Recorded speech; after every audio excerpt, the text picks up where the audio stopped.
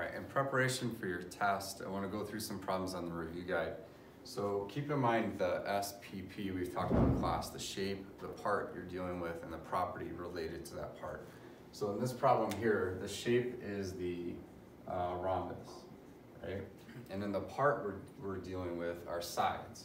So the part would be sides, and then the property of sides of a rhombus are going to be that they're congruent.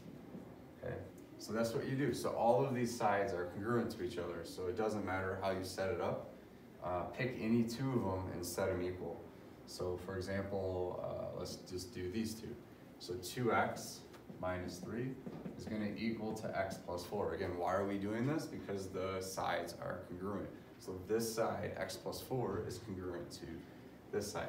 When we subtract x from both sides, and then we add 3 to both sides, we end up getting 7 for our answer. Okay. All right, for a parallelogram, what do we know about the sides of a parallelogram? So the sides of a parallelogram, opposite sides are going to be congruent now. So with this variable s, what we first have to do is find m using these two sides and then plug m in. So we have 2m plus 8 is equal to 3m minus 1. So we move the smallest variable first,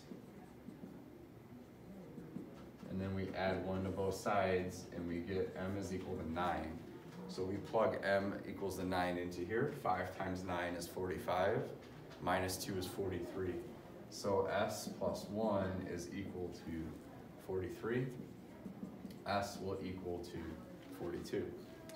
All right, down here we have a parallelogram, but this time we're dealing with the diagonals. And diagonals in a parallelogram bisect each other. That means they split each other into two equal parts. So this is 28 and this is x minus 15, and they're going to be the same length. So x minus 15 is going to equal to 28. We're going to add 15 to both sides. And so x will equal to 43. Okay. All right, over here, same thing. These two are going to be equal to each other. So 4x minus 23 is equal to 3x plus 14. And you're going to get x equaling to, again, move the smallest variable. And then add the numbers, or do opposite of the numbers away from the variable. So you want to move the numbers away. You get x equaling to 38. Okay. All right, this problem here, IK is the entire diagonal and this is half. So we can do this one of two ways. We can divide that by 2, or we can double this, right?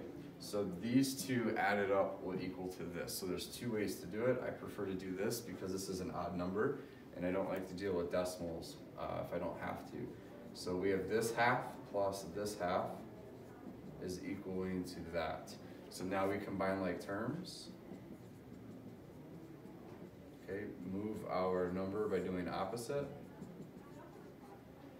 And then you end up getting 3 and then a decimal. I think it's 3.756 or something. Okay, so we see the, 3.625 is the answer for that. So we see our answers here. Okay, all right, let's take a look at the next set of problems. Now, these problems here, we have to look at the shape, and again, the directions in this case tell us the shape's a parallelogram. The part we're dealing with are angles of a parallelogram. So there's 2 properties. Opposite angles are going to be congruent, and consecutive angles are supplementary. So to find the consecutive angle, we take 135 minus, subtract it from 180, and then opposite angles are congruent. And so we'll end up with these answers here, okay? All right, now in a parallelogram, the diagonal is a transversal, and we're looking for alternate interior angles. So angle 2 is going to equal to 45. Angle 3 is going to equal to 22. And so in order to find 1 and 4, and by the way, these are congruent because they're opposite angles, we're going to do 180 minus 22 minus 45, and that answer will be 113. Okay. All right, over here, this is a parallelogram, not a rhombus, so keep that in mind. So angle 4 is vertical, so angle 4 will be 82. Angle 3 is a linear pair. So if you take 180 minus 82, you'd get angle 3. This is alternate interior to that. So if this is 50 and this is, I believe 98, yeah, then angle 1 is going to be 180, the triangle, minus 50 minus 98 will give you 32. Okay, so there's the shape, part, and property for diagonals of a parallelogram. All right, let's take a look at these. Okay, again, the shape in the directions tells us it's a parallelogram. And we know that all 3 of these have to add up to 180 because it's a triangle. And so when you do 2x plus 4x minus 10 plus x plus 15, all of that has to be 180, and you'll get x equaling to 25. So we're going to combine the x's, so that's 7x plus 5 equals 180, subtract 5, okay, and then x equaling to 25. All right, over here, we have 2 variables. So what we're going to end up doing is solving for y, and then plugging y in to get what x is. And we'll go through that in a second. So these 2 angles here are consecutive. So 12y plus 8 plus 5y plus 2 is going to add up to 180. So we have 17y plus 10 is equal to 180. Subtract 10. And then we get y equaling to 10. So what we now need to do is plug it in. So there's 1 of 2 ways to do it. If we plug it into this angle, these angles are consecutive, which we can do. This one is going to be a little bit easier because whatever this is, the opposite angle is going to be congruent. So we have 12 times 10, which is 120, plus 8 is 128. So 2x is equal to 128. X is going to equal to 64 is your answers there. Okay, so again, we're taking the angle properties of parallelograms. All right, now in a rectangle, we name it as a rectangle because it has one 90-degree angle. And also, this is 18. If this were 45, it would be a square. If it's anything except 45, it's a rectangle. And so angle 3 and angle 1, or sorry, angle 3 and this 18 are alternate interior because we have a diagonal. So this would be 18. Right? And then if this is 18, what we have to do is find 90 minus 18, which is going to be 72 here. Okay. And then in a rectangle, they create isosceles triangles. So because the diagonals bisect and they're congruent to each other. So if this is 18 and 18, angle 4 is going to be 180 minus those 18s, which is going to be 144. Okay, so if this is 144, angle 2 is going to be 180 minus 144, which is going to be 36. Okay, so there's your angles for that problem. All right, now this shape here is it's a parallelogram. It's a type of parallelogram called a rhombus. And so the diagonals of a rhombus, in this case, these 2 angles are going to be congruent. All of these angles are going to intersect at 90 degrees. And then this will be congruent to this one. So if this is 68, this has to be 68 because the angles are bisected. And then these also have to be 68. Okay? So to find angle 1, then we have our right triangle. So the whole triangle is 90. We have, or 180. We have 90 given because the intersecting diagonals are perpendicular. And then we have 68 here. And so we should get 22 degrees as our answer for that problem. Okay. All right, let's take a look at the next problem. All right, so now in this problem it says we have a rectangle. That's our shape, right? So what part are we dealing with? We're dealing with diagonals. So what do we know about diagonals of a rectangle? They're congruent and they bisect each other. So in this case, they don't give you a picture, but if you wanted to draw a rectangle, it would look like this, something like that. So HJ is a diagonal, right? And IK is a diagonal. So these 2 diagonals are going to be congruent to each other. So x is equal to 2x minus 7.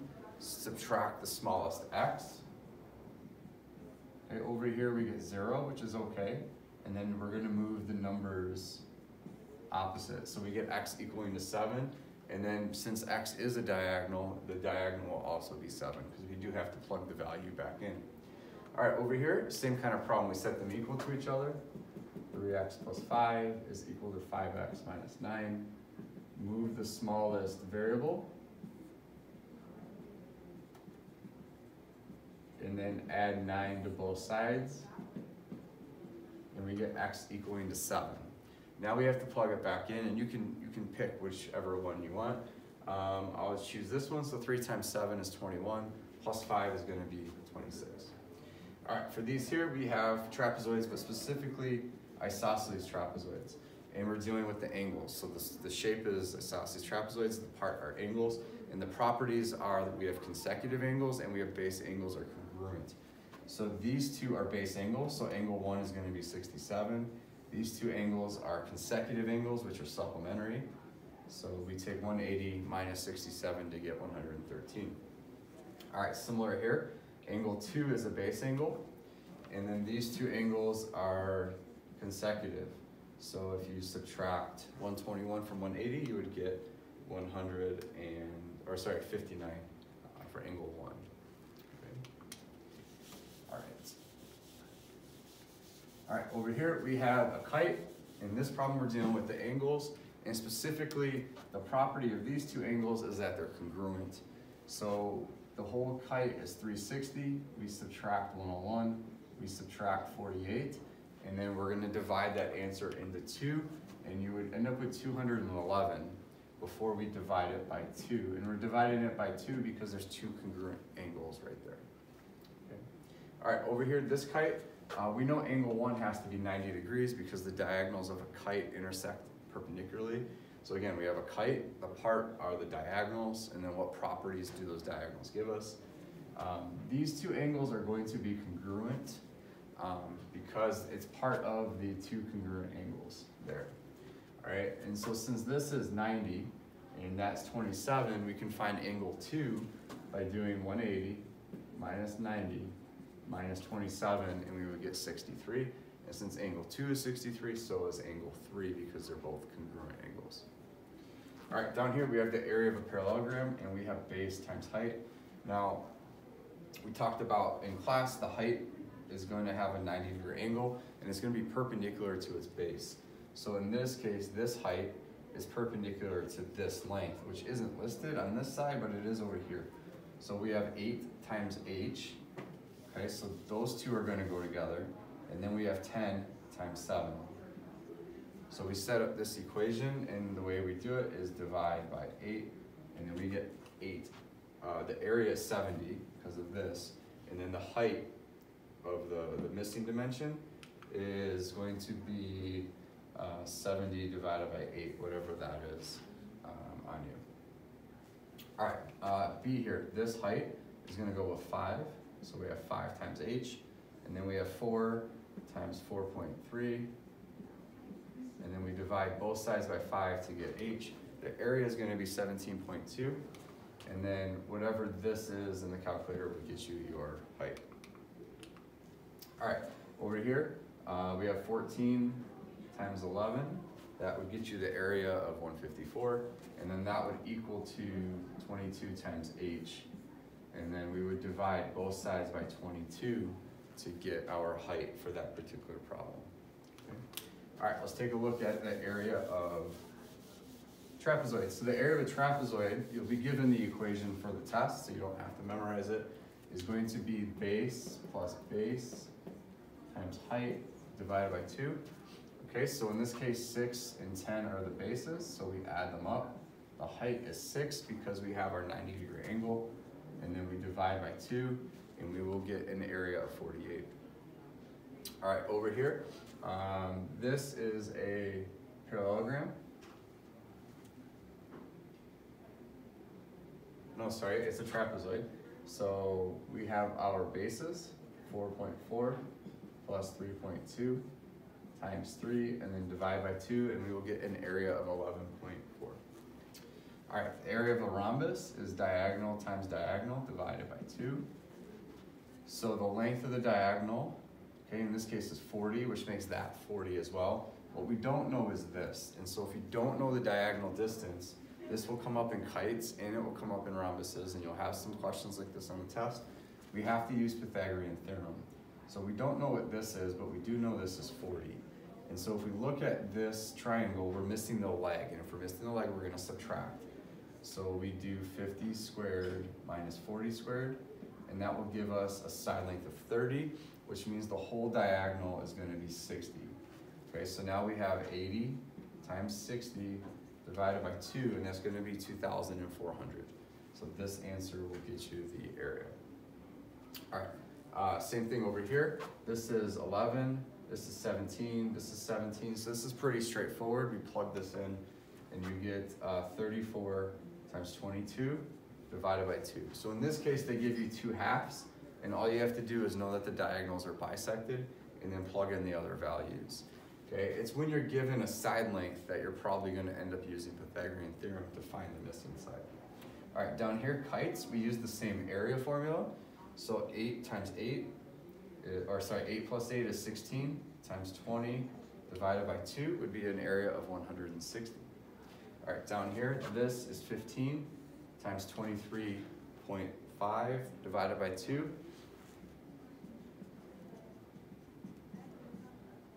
Okay, sorry, times divided by 2, and you should get an area of 176.